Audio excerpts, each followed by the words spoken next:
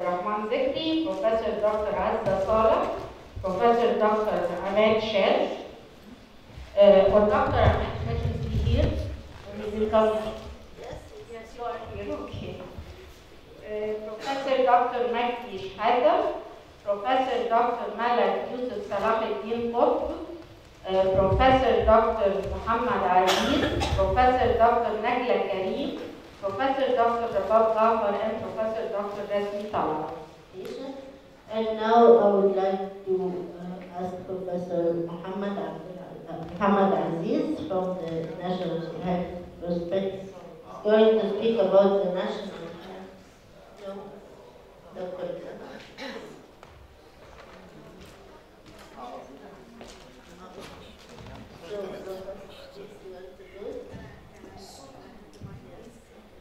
Dr. Mohammed, you will say the other lecture, which is what we are lagging in regarding diagnosis and disease evaluation. Is that so? Dr. Mohammed, you will say the other lecture, not the first lecture. No, I'm going, yes. For the sake of time, we decided to cut my two talks into only one talk. So I'm talking about what you see. Integration of the molecular biomarkers in clinical development, and I'll go through how it was a successful story, but how much challenges we had and how did we handle that. Before anything, I would like to thank very much Dr. Hussein Khalid and Dr. Nadia Zakari, Dr. Imad Ismail, and the distinguished committee who organized this meeting. And before anything, I have to echo the words of Dr. Hussein and Dr. Nadia about the objectives really of this meeting. I think we are not here for a traditional meeting.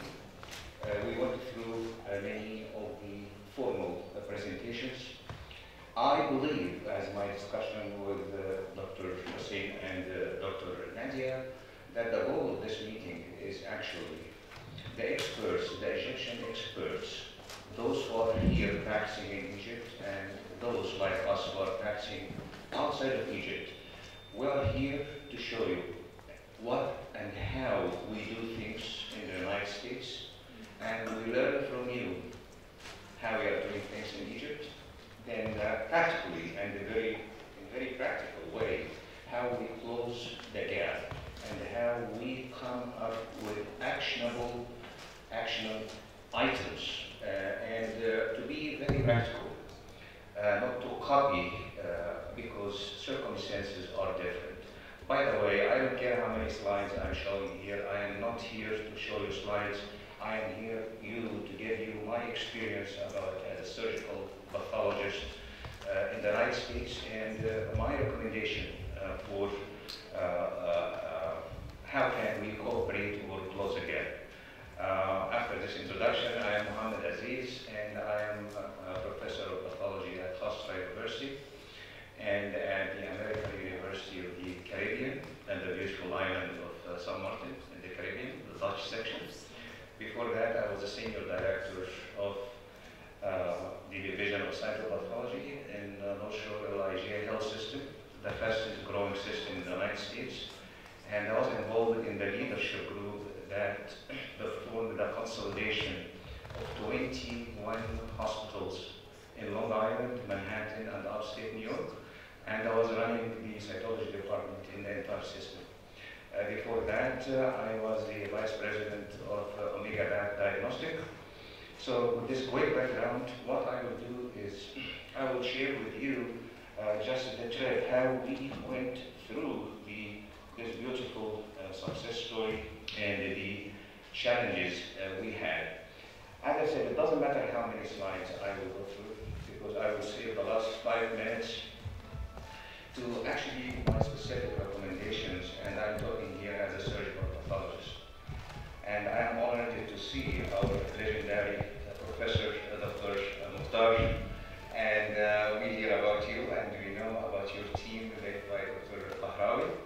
And let me tell you my experience in 2 days here. I left Egypt to the United States almost 34 years ago. And unfortunately, I wasn't involved with medical conferences here in Egypt. I have to admit, this is my first experience.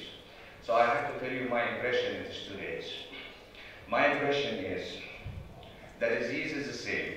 The mechanisms are the same. The expertise are the same, if not even better, in Egypt. The point is the application. Of course, we have different patient population, and the whole, I hear a lot in these 2 days. I hear about we have to. The knowledge is there, the expertise is there, but it is the application. So I will tell you what we did in the United States, and I give you my specific recommendation.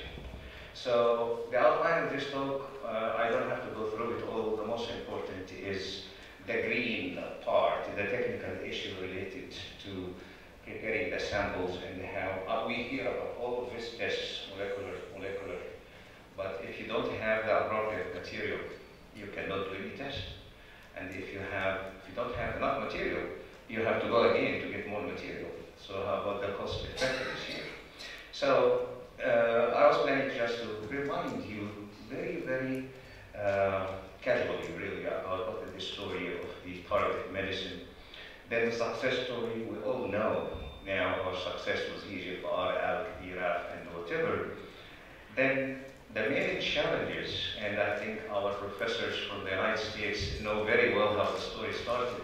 I personally divided into scientific, technical challenges, and economical challenges, and political challenges. Scientific will go through this. Economical, we know the cost of these targeted drugs, and political, I have to tell you the story of the United States. The thing that there was extreme, and still extreme rush by the manufacturers to promote equipment and testing and whatever, even before full validation. And this definitely we have to deal with. The challenging story here, philosophy, in the early days, and Dr. Talat maybe remembers the days, how much you are spending in this molecular testing. Billions of dollars are being spent, and many other people don't have insurance. So we faced the fact by 2 things. Number one, the manufacturers and the push from the manufacturers, and second, we realized that we are scientists. We have to do our best in our testing and leave the politics for the politician. Then the main challenges, as you know, we became more and more demanding for accurate and reliable identification of patient outcome. Then in the early days, even until now, there are many ongoing drug failures. Why? We have regulatory authority, we have reimbursement authority, and this will cost the drug development.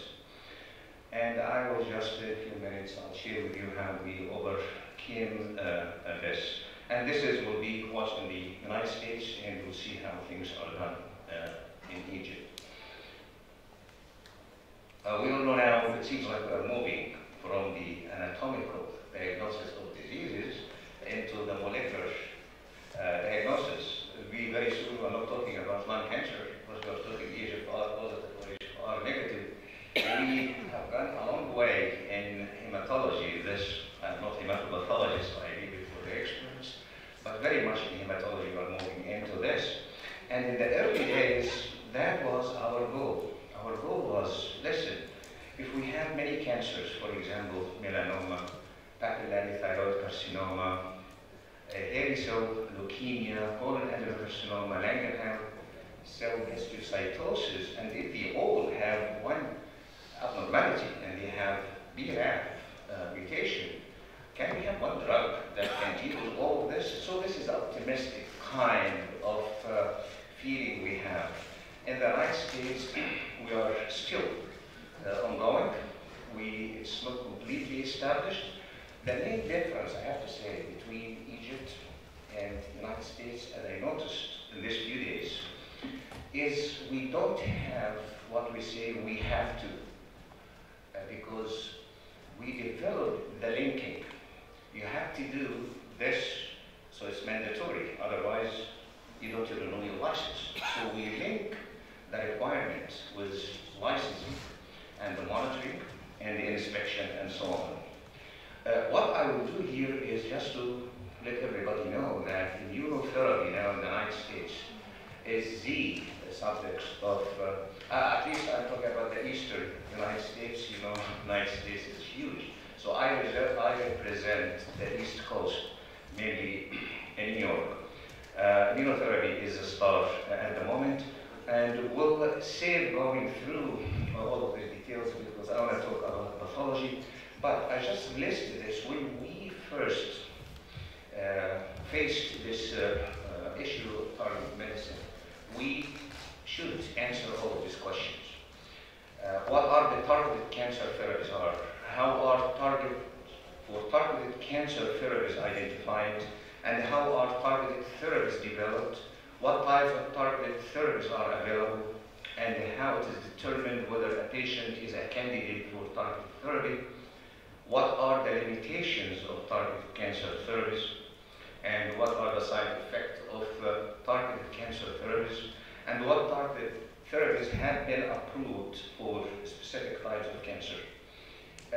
In my formal long presentation, I go through all of this and describe the challenges and how we overcame all of this.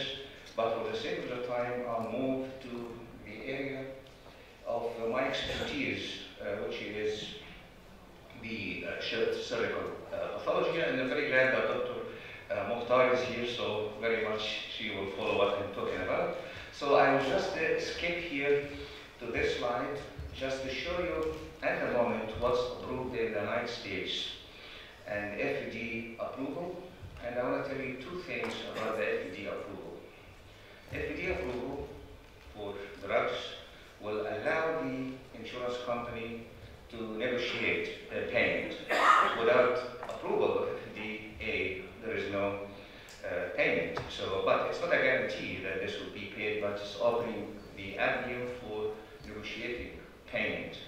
The other thing, if you have a FDA approved drug or test or whatever, it doesn't mean that it has to be implemented because still this is left for the decision of different centers. But if we look at the list of diseases already now approved, varying from common diseases like adenocarcinoma of the stomach all the way to rare diseases like giant cell tumor of the bone, we have already approved all of that. And just, we're not going through this, just give an idea about the approved drugs in the United States. This is just example of two cancers, the breast cancer and the lung cancer, and you have a long list of already approved drugs in the United States. Let me move now to one of our major challenges in surgical pathology was in the beginning the appropriate sampling. Should we do biopsy? Should we go cytology? Should we go with endoscopy or whatever? And now it became a fact in the United States that we practice as multidisciplinary tumor board. And it was interesting, Dr. Nagla from Cincinnati, she said that lung tumor board is on Wednesday. It happens that we have the same thing in Wednesday also. We have our tumor board for lung. We meet now every week and we communicate about all of these decisions. One of the the issues that we went through, how to obtain tissue. And we have, for each type of cancer, we have a leadership committee, and we organize the discussions and the rules, and we set up a policy for each cancer, a policy to how to process the sampling and so on. And we agreed already now on the FDA cytology. And just quickly, I have to tell you that FDA cytology, everything now is going through cytology. We go through the trachea, pierce the trachea and sample the lymph nodes. We go through the esophagus, pierce the stomach or the duodenum and sample the pancreas. And we can do immediate evaluation and determine if we have enough tissue. We do additional passes and we make cell block, and the cell block serves as if it is a paraffin section. We are also now moving into utilizing cell transfer technology. The cytology smear slides itself. We have now the mechanism to divide it into little pieces, and we use it for all tests, including molecular testing. One of the major issues we faced was, and now we are as pathologists, we don't only make diagnosis, but we triage the specimen for molecular testing. And one of the major problems was exhausting the tissue we have for immunostudies and the non-tissue available for molecular testing. So example of how we overcame this, for example, now we cut from the target section of the cell block at least 10 or 20 sections to be saved before even we make the diagnosis for potential molecular studies. Besides, now we are very good now in utilizing the smears of cytology. I will jump to, for the 1 minute left for me, for my specific recommendation here. And my recommendation here is, and I have to say, Dr. Mukhtar have what she has in her group is considered a world-class example of what we can do in Egypt, even if she selected the British system. But the whole idea is we, as I said, we in the United States, we don't say we have to, but we do. So standardized surgical pathology reporting is a must. And what the example and the model is Dr. Mukhtar. In the United States, we use the cancer protocols. And if I just click on this, it opens it immediately. So what happened is every health system, they develop the templates, and we are as pathologists, it's more or less marking what we have, so we can have uniform reporting to all the oncologists and in the patient chart. This is a must. So how can we enforce this? We link this to inspection. We have annual inspection for any lab every year, and one item of the inspection is looking at reports. And if the report is not fulfilling all the items, there's a deficiency, and if it's not corrected for a few months, you're not getting a license, you lose your license. So the way we did it in the United States is we overcame the point of we have to by actually linking this to licensing and renewal. Not only this, we are requiring now a heavy program, QA, Q improvement program, that they have, we have to show it as a lab, and we have to be up to date. So to summarize this, as I said, we need to standardize the surgical pathology reporting, and we have the biggest example in Egypt, Dr. Mukhtar. We have to standardize processing of surgical pathology specimen. The utility of specialist studies has to be mentioned in the report. All we know about pathology, as we are in the States, is through the patients coming for treatment or second opinion. And there is certain diagnosis has to be made after certain studies. And if you didn't do the certain studies, you have to mention in the report that for optimal diagnosis, this and this and this required. So the report is complete. The other thing, as I said, the laboratory inspection authorities in the United States, there is the CAP, or the College of American Pathologists, beside many other authorities. This is annual. This is no joke about this. You don't fulfill the inspection item, you lose your license. So I will stop here